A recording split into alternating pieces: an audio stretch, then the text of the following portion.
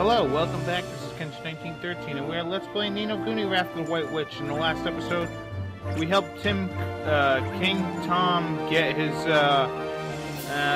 beat the mice or whatever. Anyways, in this episode, we're gonna actually do a couple of side quests before heading off to the Golden Grove.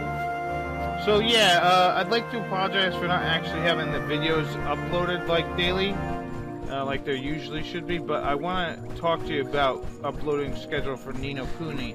Since it is a console game and I'm recording directly from the console, I have to pretty much do some recording afterwards, you know, process it via post commentary or whatever, since I can't. So yeah, we gotta talk to this guy, and he's gonna tell us about Tug of Tail. And then the locket's glowing, meaning he has a lot of enthusiasm. But anyways, so yeah, pretty much, the game is going to be uploaded. I'm going to try to keep it pretty much daily, if possible, but there might actually be little periods of time in between where I won't have it uploaded, because I have to capture the footage, then I edit the footage, then I talk over said footage. So it is a lot more effort to do it, so there might be some periods where there won't be a video for a day or two. Hopefully not too much, but sometimes it is going to happen, I'm not going to lie to you. And, you know, being, my house is not the most stable all the time in the aspects of recording, so I got to be able to do it when I can, and with this footage I had to record it like in the middle of the night, and I was beat. Luckily, I drank a lot of coffee that day. So anyways, let's go find someone. As you can see, when the little icon on the top, when they glow green, that means you can take heart. You can take some heart from them. And the little blue guys that are blinking means you can actually do a quest, just like before.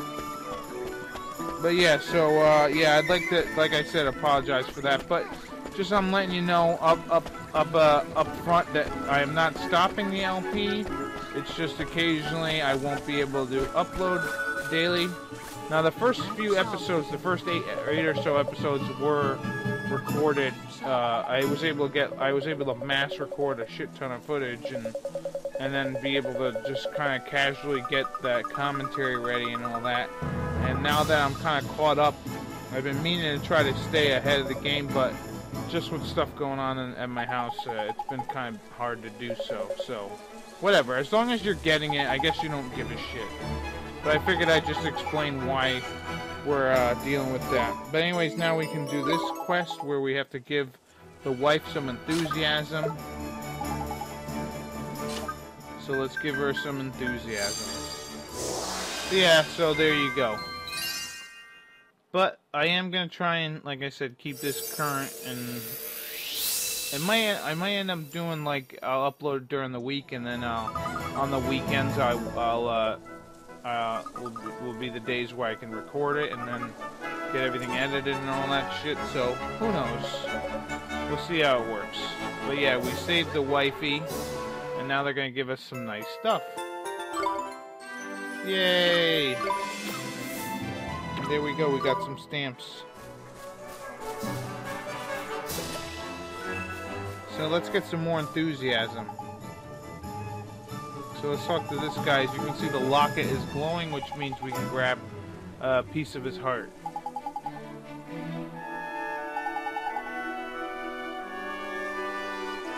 So yeah, these cat people, they are very enthusiastic, although most cats are not.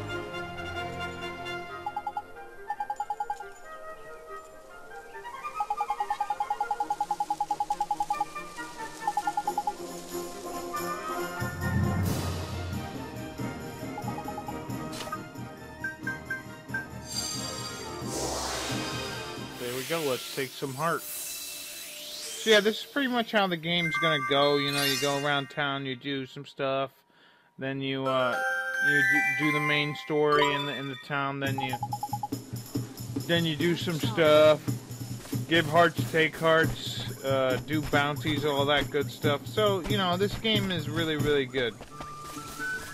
I don't remember what, it came out in 2013. I think this game might have been able to win Game of the Year. I don't know if it did, but it should have. Anyways, if we come over here to this sharp-dressed man, this dapper fellow, we can actually get a quest from this guy. And this guy will actually be in all the towns. Every town you go to, we'll be getting quests from this guy. So he pretty much lost his journal, or diary, or whatever the hell. And now we have to go get it for him. Yeah, he's got a diary, which means he's a little girl, because if he's a man, then he should have a journal. So now we have to go to the northwest of here. An island in the stream. Island in the stream. And then between a couple of trees. So I know exactly where this is, so I'm not worried. Alright, so now we gotta find... There's a guy who wants some enthusiasm.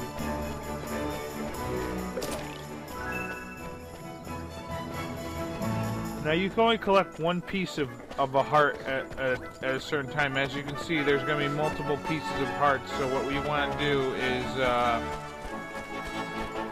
what is it? What you want to do is get the pieces of heart. And even if there are nothing to do with them in this town, you should take them anyways. So the item that I want to get here, I want to eventually get these things, but for the time being I want to get Jack Be Nimble, which lets you run faster out on the hills. Pretty much out in the worlds. And that's actually going to be very helpful when we're trying to do some stuff with monsters and stuff. And we want to get away from them. So let's take on this next bounty. Which we need to go... I'll show you where... Excuse me, I'll show you where it is. The nice thing about the bounties is they'll actually show up on the world map, which is nice. So we need to go find a guy near a water wheel. We need to find a forest dweller. And then we have that already, so... Pretty much just goes to our thing.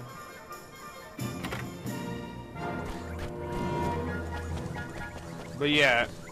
So, I think I'm making a fairly good amount of progress. Alright, yeah, I gotta go that way. Per video. I have a feeling this game's gonna be way over 100 parts. Now, the thing about this game, too, is when I played it originally, I didn't end up doing too much post-game content, and I'm trying to debate whether I'm gonna be doing that in this LP or not.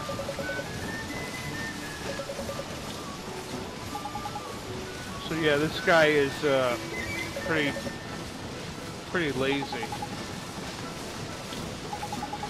He must be heartbroken.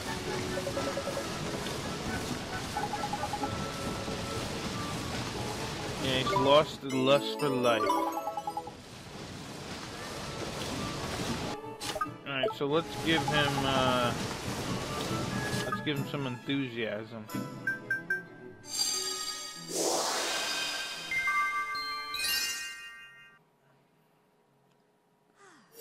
There we go. Look at that.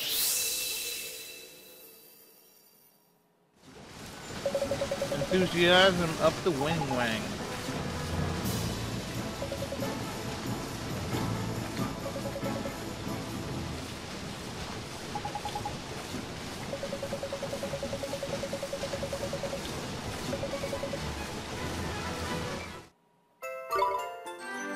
Yay. Yeah, so now when we get the stamp card, I want to actually collect enough where I don't have to, where I get two things. Now what we want to do, I'm going to head back to the main square and collect the enthusiasm from that other guy. Because like I said, whenever you find enthusiasm, or any piece of art, collect it. Unless you already have it, don't bother. Because that'll save you a trip coming back. Like, it's not a spoiler to tell you that we're going to be needing enthusiasm for the next area, and you might not be able to find it in the next area, so you might need to use it from this spot. It's just a good idea to do this. Try to do it in every town. So yeah, let's take some enthusiasm from you, sir.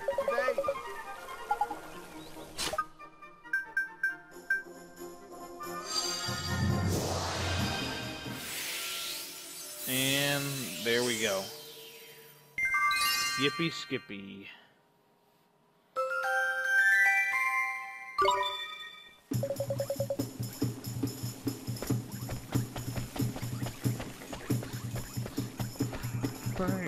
Now to head out and do a couple of things. Like the bounty, find that guy's diary, and then go find the forest.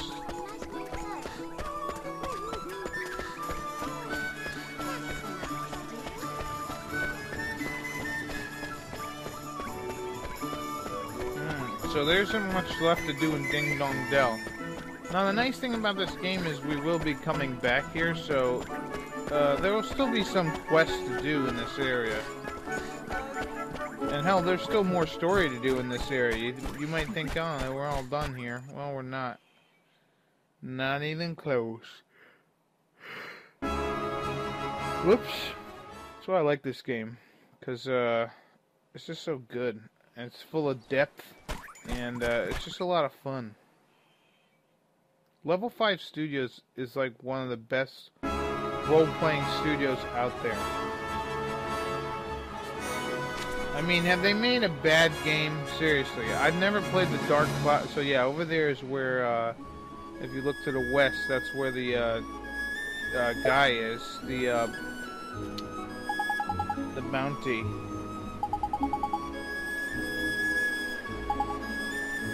But yeah, has Level 5 ever done a bad game? I mean, they pretty much did all the Professor Layton. They pretty much did all of the, they did Dragon Quest 8, they did Dragon Quest, or they did, Rogue Galaxy, which is another one of my favorite games. Alright, so over here is where the, over here is where we can fight, or grab that guy's diary.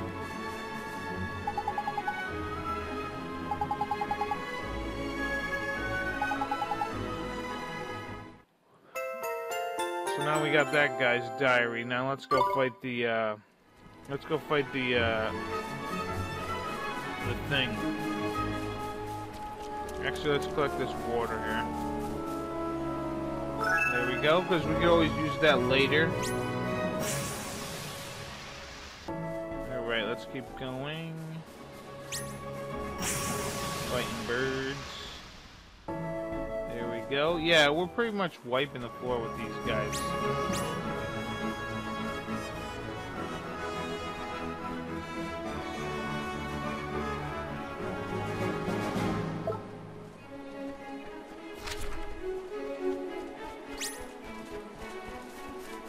Alright, let's take on this guy. Who shouldn't be too much trouble if you got your character up to like level 8 or 9. Watch this! Here goes! So what I want to do is take care of the easy guys first. And make sure they don't put me to sleep. Let's pick this guy.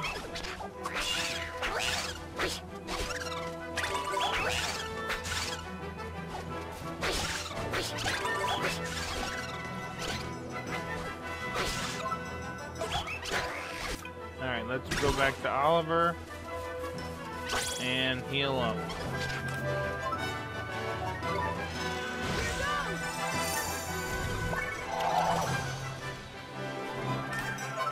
Alright, let's do a fireball. That was shitty. What about a frost spell? Oh, that worked pretty good.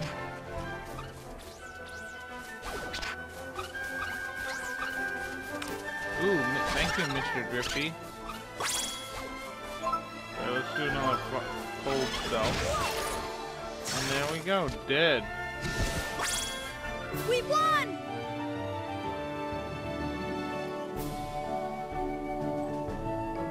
So close to that next level. Alright, Alright, so now we finished that bounty. But before we head off, let's find out where the forest area is. It's on the eastern section of the Ding Dong Dell.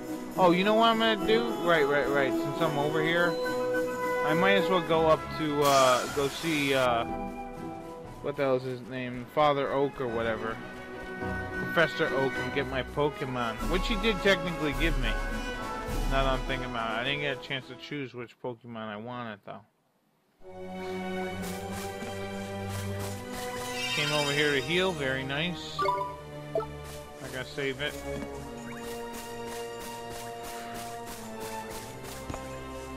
But yeah, like I said, if you come back and visit this tree guy occasionally, he will give you items and stuff, so it's a good idea to do so. After certain story events, you can come back and get stuff. One thing that I also want to do, one reason why I also came back here, was now that I have the spring lock spell, I can open up that chest that's in the forest. Yeah, that was no feat.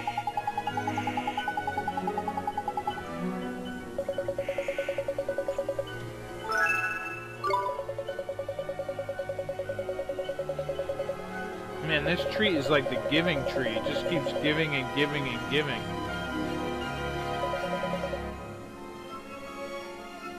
Yeah, look after your familiars and they'll look after you.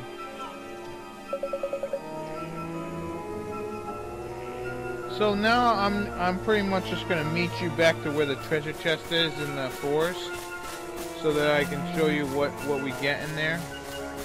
So what you want to do is pretty much head back the other way. Alright, now here we are over here. Let's use the spring lock spell. Open up this chest and ta-da, we get a flan. So now I'm gonna meet you outside of the forest. Alright, now that we're outside of the forest, let's go to the eastern section. And I'm going to, we're going to find that forest where we can get that one, what the hell is it? We're going to go to the forest to get, that one quest that we're missing. Now that, one thing you want to do, by the way, is with the forest area, there's going to be a couple of sections like this. So if you keep heading east, you'll see it. From Ding Dong Dell, it's east and then north. See how the land takes like a little upper left? You gotta go there. I'll show you. Well, what else was I gonna say? Pretty much, I don't know what the hell I was gonna say. Oh yeah, they're gonna be forested areas all over the place. So keep an eye out for that as you're looking around.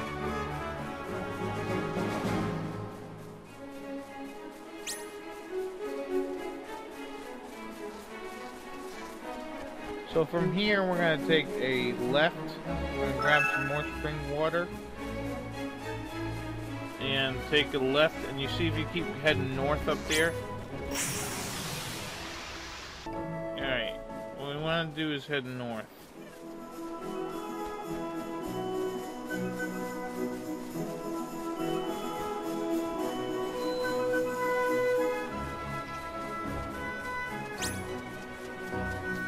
So yeah, notice how guys are running away now?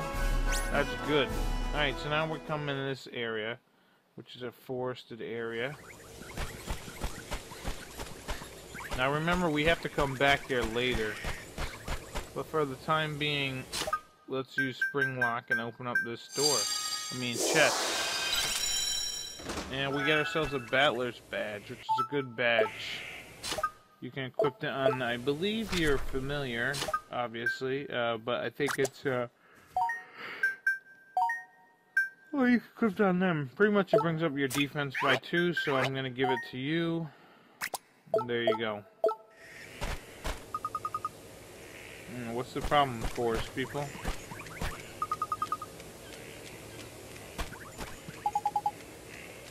Why is this? Now, what's happening?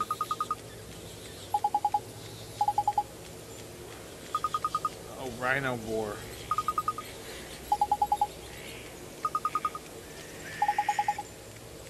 Alright, so what we're gonna do here is take out 5 of these creatures.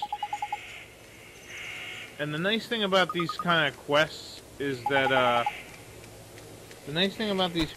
like, they'll actually, if you're looking for that monster, it'll actually appear, which is really, really nice.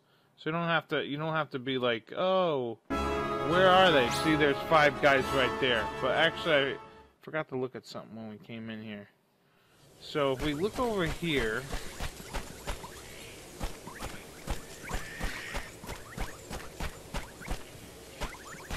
there's a chest somewhere, and we can't reach it right now. Yeah, right there.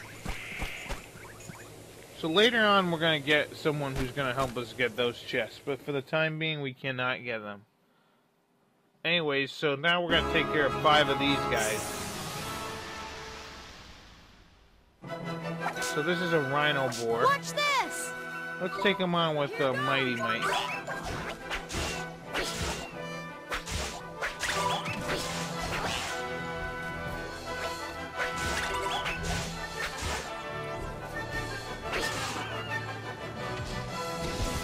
There we go. It wasn't too hard. They weren't too hard.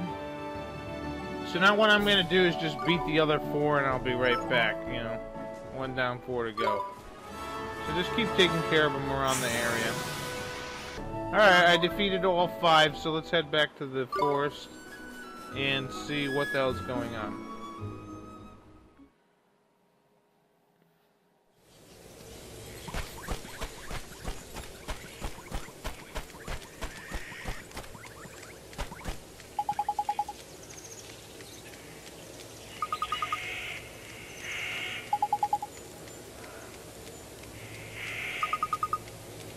Oh, look, you're going to give us iced coffee. Very nice.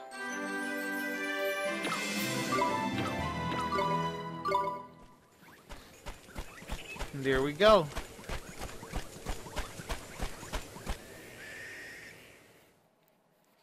Another reward down.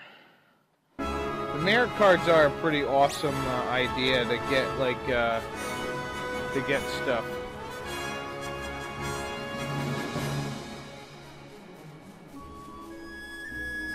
Alright, more spring water, yippee. And as you can see, monsters are running away from us now, which is nice.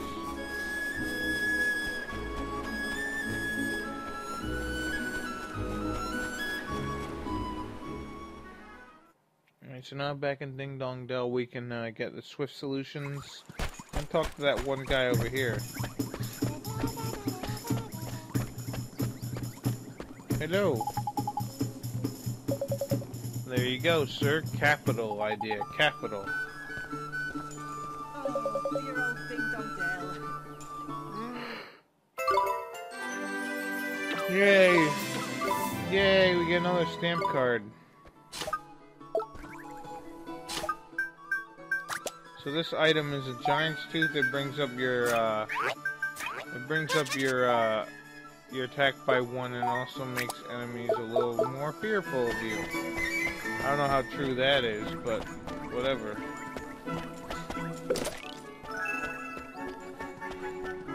Alright, so let's have the Swift Solutions and get our reward for that 1 bounty we did. Now this time I'm actually going to save my merit card to get something else. So, yeah.